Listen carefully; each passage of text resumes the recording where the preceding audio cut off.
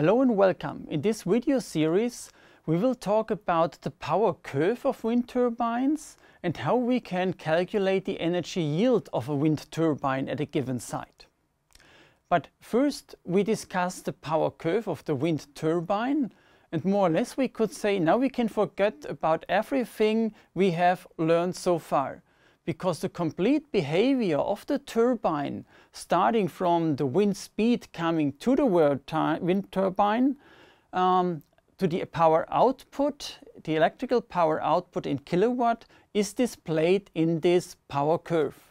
That means here we do not consider any more aerodynamic behavior, or the gearbox, or the generator itself, or the power electronics. Everything is here aggregated in one curve.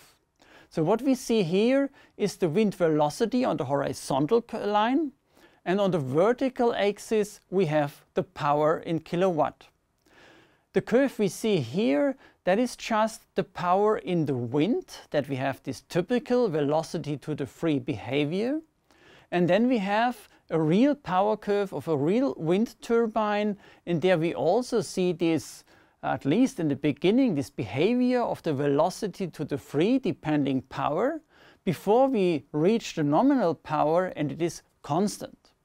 What we also have drawn here is the line for the Betz limit, and there we see that this theoretical limit, almost modern wind turbines get very close to this theoretical limit, and therefore that is already good. It is not anymore close at the nominal power operation, because there we have much more power in the wind than we can use by our generator that is installed there.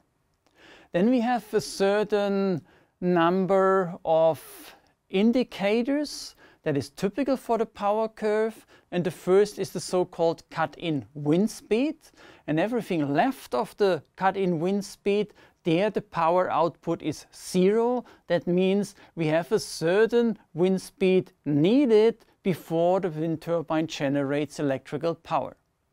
And then we have this behavior to the velocity to the free until we obtain the nominal power, and the corresponding wind speed is then the so-called nominal wind velocity.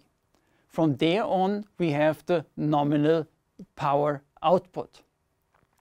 And then we always have a certain wind speed where we have the cut-off wind velocity. That means here the power is then decreasing to 0 because we switch the wind turbine off. That we do not need to construct it for very strong winds. There the expenditure is just too high. And then we also need to say that there is a kind of hysteresis for switching the wind turbine on again, and that is the reason when we have the wind velocity that is close to the cut-off wind velocity, we want to avoid that the wind turbine is switching on and off and on and off all the time. That would mean mechanical wear to the turbine, and that we would like to avoid, and that's the reason why we have this hysteresis, that we switch the turbine on at a little less wind velocity again.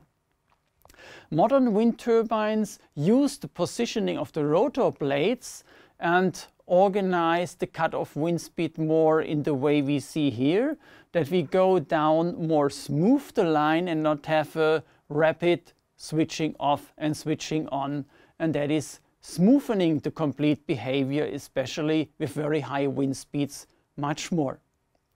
And in the next video we then will have a look how we can calculate the energy yield with the help of the power curve for a given wind site. Thank you very much.